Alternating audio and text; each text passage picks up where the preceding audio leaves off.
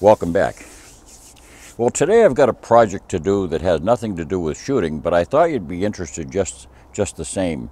Because, you know, a lot of people have gas grills outside, and they find very quickly that bottled gas can be a nuisance. You know, it's constantly running out. You don't know when the next tank is going to run out. You got to have one or two on hand as spares and things. But you know, if you have a natural gas or a liquid propane gas source at your house that you heat your home with or whatever, you can adapt your outside grill, or for that matter, any outside LP appliance. You can adapt that to your home source. In other words, from your bulk tank that you heat your house with or dry your clothes with or whatever. So I'm going to show you how to do that project. We're going to start right from scratch. The basic principle applies whether you're using natural gas or liquid propane. Now remember, you have to be vitally sure that if you have a LP gas grill, that before you hook it up to natural gas, you have to do a conversion if it's adaptable. Not all gas grills, not all outside gas appliances can be converted to natural gas. But if your grill can be converted to natural gas, you've got to do that before you can hook up natural gas to it, because the orifice, in other words, the small hole which the gas is emitted through, has got to be the appropriate size for whether it's liquid propane or natural gas. So that's my caution. And the second caution is, if you're not sure that you can follow along with the instructions to the T, to the letter, and I've worked with natural gas and propane all my life. For the last 45 years I've been working with it. If you're not sure that you can do this, you should always call a professional. And it's always recommended that even if you do it yourself, to have the gas company come and check out your work and make sure that they can test it and make sure that everything is done satisfactorily and to code. We always have to be sure we're following code. So let's get started. It's this regulator that's responsible for converting the high pressure gas within the bottle to lower pressures that will operate the stove. So our job is to actually remove that regulator and the hose that's attached to it, and we're going to be connecting instead a gas line that's direct to the bulk source, which is already regulated. In other words, your house source should already be pressure reduced, whether it's natural gas or liquid propane. Now this is the secondary pressure reducing regulator that goes into the house, and it serves essentially the same purpose as the one on the gas grill. And this is the first stage regulator that's at the top of the bulk tank. So between the two, these reduce the pressure down to an acceptable level for all your appliances in your house. So what we're going to do is we're going to make use of that bulk supply. Now you can do absolutely nothing until you safely shut off your gas supply, turn the valve firmly closed, and let everybody in the house know that you've done this, and to not turn that back on while you're working on your project until you give it the okay. Now after you've shut off your gas supply, it's important to test and make sure that all gas is purged from the system. Now this is the hose that's going to replace the regulator and short hose which is in the gas grill currently, and it's labeled as a natural gas hose because that's what is typically used to convert grills to, but it can also be used to convert to liquid propane from a bulk source. So this happens to have a 3/8 inch thread which will go on to the coupling where your current hose and regulator are attached, and the other end has a approved gas quick coupling. That quick coupling goes also to an approved gas quick coupling, which will be mounted adjacent to your grill someplace within 10 feet of your final location. And this here has a very similar to air hoses. You pull this sleeve back, and you'll see some ball detents in there, and that snaps securely, and that gives a tight gas fitting directly to your bulk source. So what we're going to be doing is we're going to be running some black iron pipe, commonly known as steel pipe, but the traditional term for it is black iron. We're going to be running from the house to this fitting right here. So I've calculated on the schedule that it's going to, the length of run that I have should be at least 3/4 inch black iron pipe for most of the run, and 1/2 inch pipe at least for the remaining 20 feet. However, and this gas grill here runs very close to 100,000 BTUs if I have all burners running at the same time, so it's a massive amount of gas consumption. But just to be safe, and it's for just a few dollars more, I'm going to run 3/4 inch black iron the entire way, except for just the last 30 inches, which is going to be a half inch pipe from 2 different locations, so I can have the grill at one end of the deck or the other. So let's start the project. I'm going to go down the basement. We'll bring you down there, and we're going to see what we need to do. I thought that before we brought you down the basement, you'd see what we're attempting to achieve here. Here's the deck to the left, and we're going to be running that line underground to this location right here. I'll be removing that 3/4 inch plug and on that T, and I'll be continuing with that 3/4 inch line straight out in pretty much the same direction. However, the first thing I want to do is install a gas shutoff, and I'm also, because that plug is directly beneath the gas line above it, it's going to have to be shuttled to one side. Now, I put this fitting together, it's been well over 12 years ago, so it's going to require a very stout wrench and a little bit of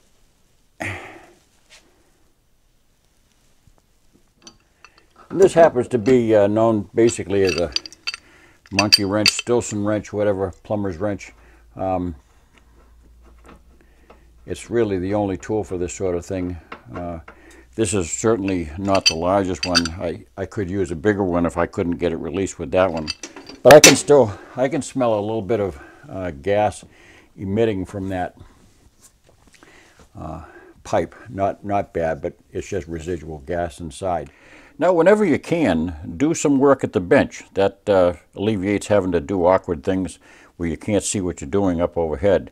You can't do everything at the bench, but whenever you have small parts to put together, small assemblies to put together, it's a good idea to do it like this.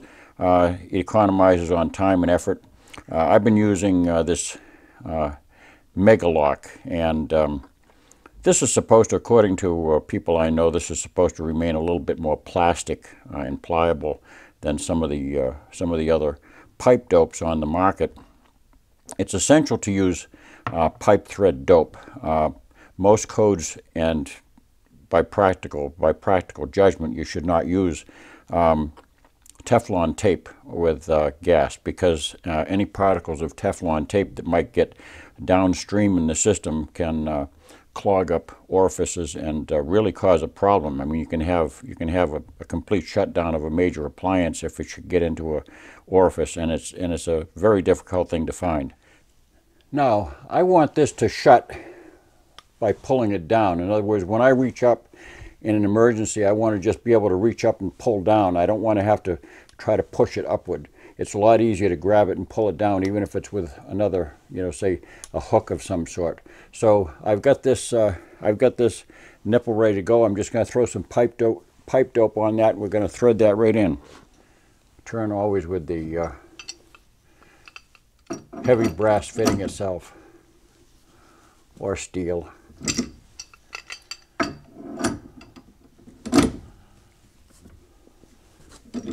She's getting there, but it's still got a ways to go. You want to be very sure you seat these things because you only get one chance if you do your pressure testing afterwards and it flunks.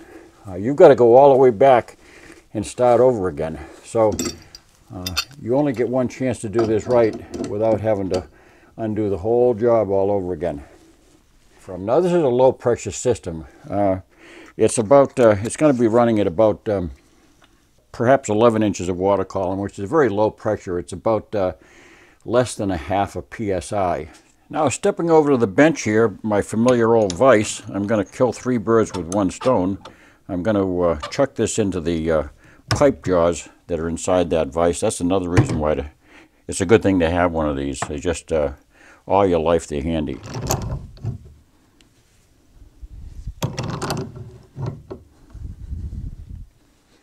Now I'm going to finish up this job that I've done by cleaning up with paper towel. Do not use any solvents. Absolutely do not use any solvents, because at this point that plumber's dope is, that pipe dope is very, very green, and any solvents will work their way right into that thread, and you'll lose your solid connection. At this point, if I desired, I have this valve. I can shut that off, and I can turn on the gas on the outside. I can put a plug. I can put a plug here if I want, and basically put the house back in operation while I get my hole cut out at the sill.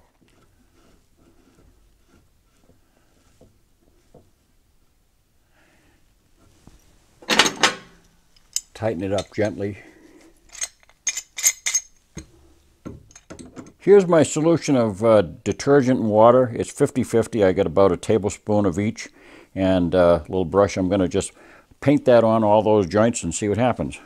The system is now pressurized. I'm going to just quickly open this and apply, liberally paint it on every surface. Let it run right around every joint, starting from the first one. Now, detergent can be a little bit corrosive, so when you get all done, make sure you wash it off thoroughly. So far, I'm seeing no bubbles. The smallest bubble is not permissible. That's a gas leak, and eventually with a leak that'll erode and it'll get larger over time. Now, my initial determination for the length of the this nipple right here was based on a limitation imposed by the presence of this electrical box, which feeds back from my generator at the barn to the house.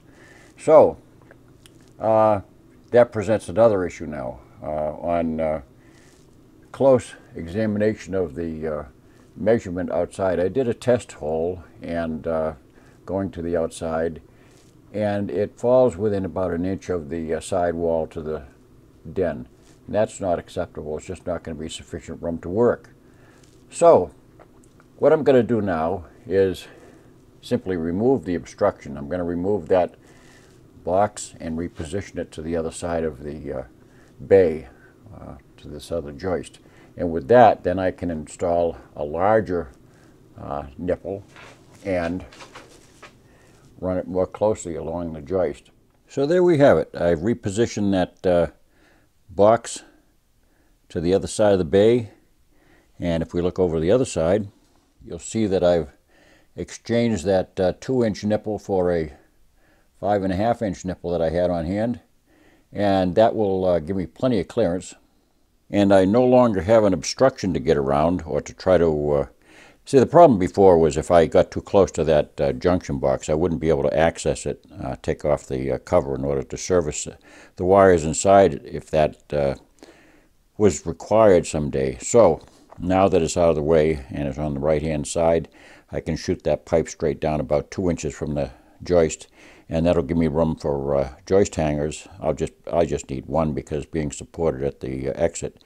And we'll show you exactly what we want to do for making that hole.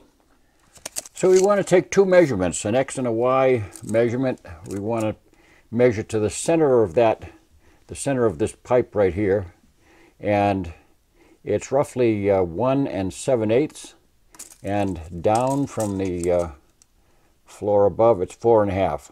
So we have 1 7/8 by 4 1/2. Now we also have to consider that the pipe should be sloped downward because it's exiting the house, and that's an invitation for water to enter.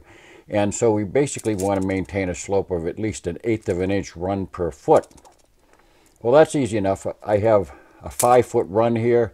That's 5/8 of an inch. So I'm going to pitch that down by 5/8 of an inch. So instead of having a 4 1/2 inch from the floor, I'm going to have a 5 1/8 inch, and that'll give me my appropriate pitch. Now here's a drill bit which is familiar to people who do telephone installations in the trade, and it's a 16-inch long by 1/4 inch drill bit, and this gives me a little extra reach also. If you notice, the front of that bit is a little bit tapered, and it's a self-boring bit. It's got a special wood boring tip to it. This gives me an extra reach so I can get over the wall, and rather than having to make a mark for the center, all I have to do is just simply measure down from the top a 5 1/8 inch, and just eyeball it over. The tape itself is 1 inch wide, so it's easy enough to estimate. I'm simply going to take the tape and go inside and bend it, lock it in place so it doesn't slip back on me. Just go back into that corner and bend it into position. I can see, if you can see over my shoulder, I can see very easily where I need to be. We begin. And just bore straight out through. Make sure you want to keep parallel to the floor and to the joist.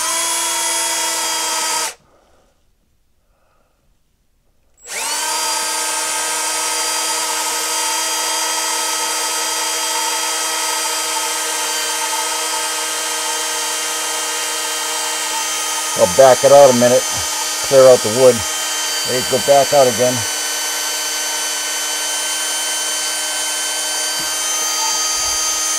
Now I'm going through some bituthane out there, which is it's a Grace weather shield. There we go. All right, let's look very carefully at some choices and decisions we have to make. Now this is 3/4 inch pipe, so the outside diameter is actually about 1 1/16 of an inch. So you might say, I've got an 1 1/8 hole saw. That would be great. I'd have a nice tight fit. But we're not building Parker shotguns. This is not a metal to wood fit issue. In fact, metal to wood fit in this instance can lead to decay and eventual difficulty down the road. So you say, what's the problem? Well, metal is a conductor of heat and cold.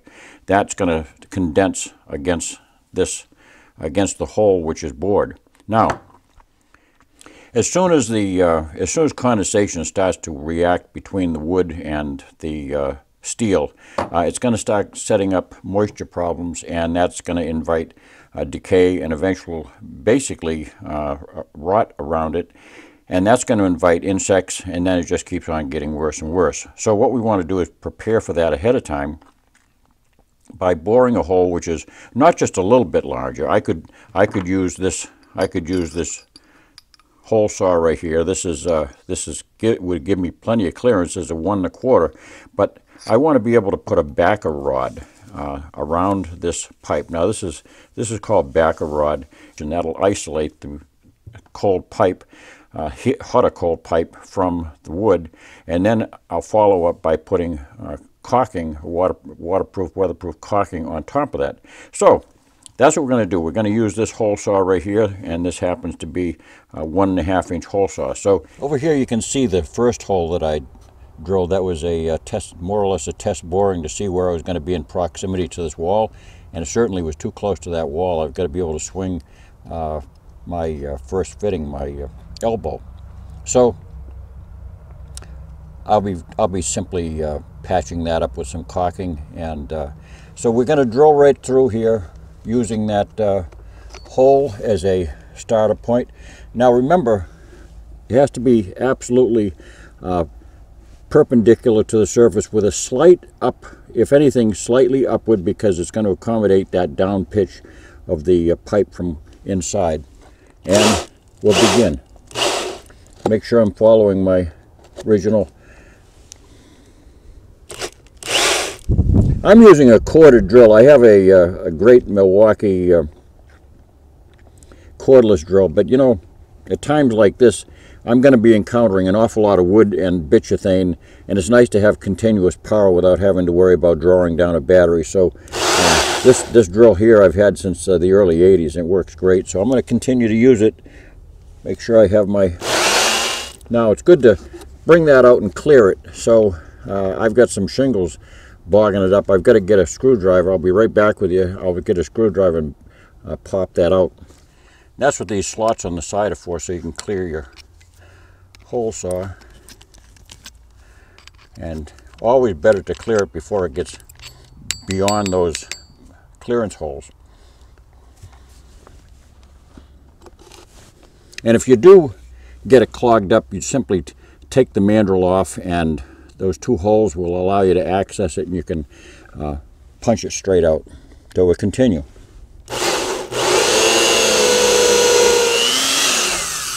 Let's see how we're doing. Okay, I've gone through the sheathing on the house. That's the next step. Again, we'll clear it.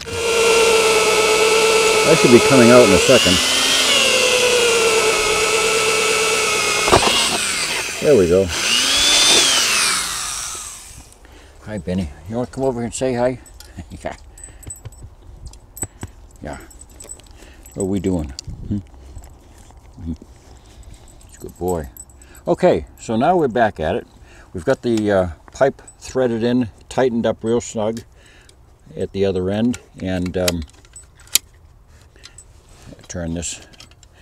I've applied a bead of caulking from the other end to bolster it up, and I'll just do the same here.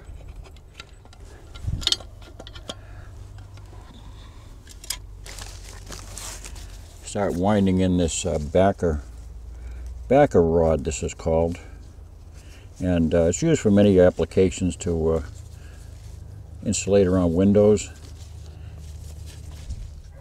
Just work around. Should have at least 3 or 4 windings to give it a good insulation barrier. So I'll finish it off with some caulking.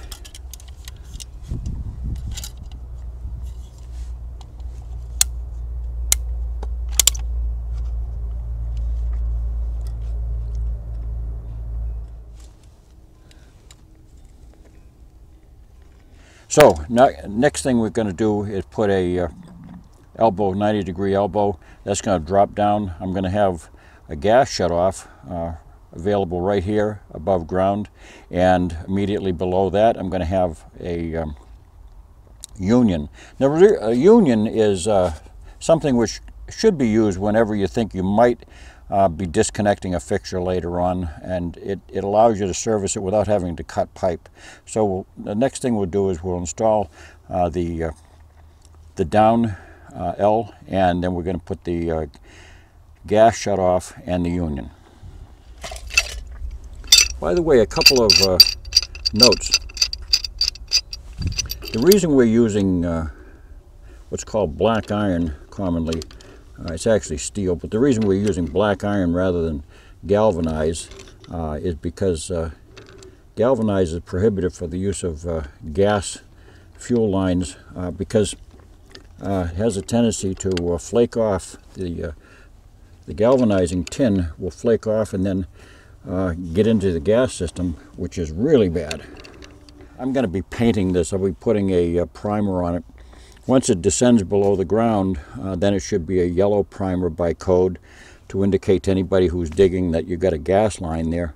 So I'm going to continue along now by installing this gas shutoff. And I'll be back once we get this nipple put in and the gas shutoff and the down tube. And next time I see you, it'll be after we have the pipe laid in the ground. Look at this. I've got some smoke curling up from my Napoleon grill while we're smoking some baby back ribs with some nice rubbed in dry seasoning. And the best thing of all is that I don't have to worry about running out of bottled gas because we have a direct connection to our home supply, the bulk supply. I've still got a couple of jobs to do. We'll take you on a tour here. But off to the right lower corner you can see that hose. So we've got a 10-foot hose connected now direct to the bulk supply, and that hose actually can be retracted inside the cabinet. It's a nice system. I've got a snap quick coupling at both ends of the deck so I can move the grill either side, and for that matter I can hook up anything that's charged with propane. It runs at 11 inches of water column from the house, and as you can see I still haven't primed and painted the black iron fittings here, but that's going to happen today. I've already got the rest of the supply line that goes beneath the ground all thoroughly painted and primed. So this is the right side of the deck, and in fact there's the paint I've been using. It's a Rust-Oleum yellow enamel, and what I've done is I've put about 4 coats of Rust-Oleum spray primer on the pipe. Anything that's going to be exposed to the air, and then I applied yellow paint over that, 3 coats of yellow paint. So and all the fittings that have been handled with the pipe wrenches and were scarred, they're going to be receiving a 3rd coat. There's the outside gas shutoff, and actually what you can see there is the PVC that goes to the barn that brings service out to the barn, and also it brings generator service into the house should I need it. So that completes this job. That's the end of this thing. I think it was a project well done. It was a lot of work.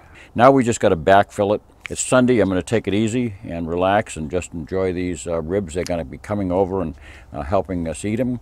And I'm not going to open up that grill right now because it's nice and heated up. So thanks for watching, and don't forget to subscribe. God bless.